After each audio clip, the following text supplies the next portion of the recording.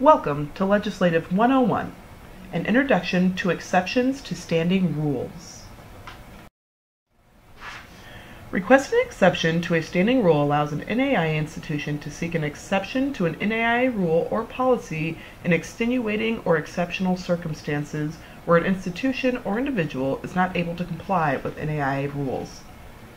There are not enumerated minimum grounds that must be satisfied for an institution to request an exception.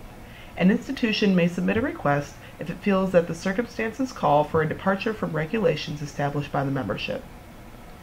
An exception to a standing rule grants an institution a one-time exception to a rule. Granted exceptions are in no way precedent-setting and are specific to each individual circumstance.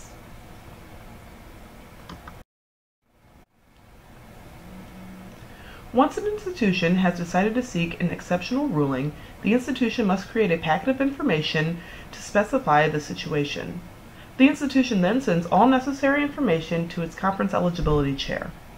The eligibility chair will facilitate a review of the information by the conference's eligibility committee, culminating in a recommendation from the committee to approve or deny the request.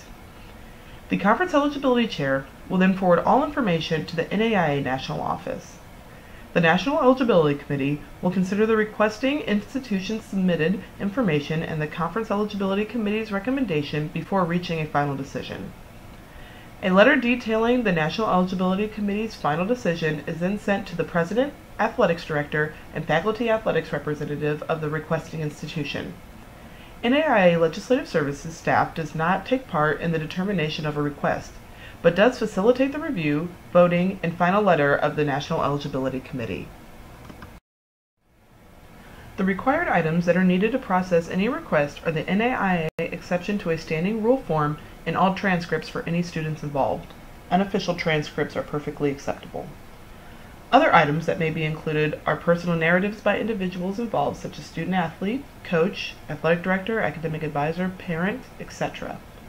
Also, any documentation that verifies the central details present in the request, like medical records of an injury, receipts, game statistics, newspaper articles, IEPs, and so forth.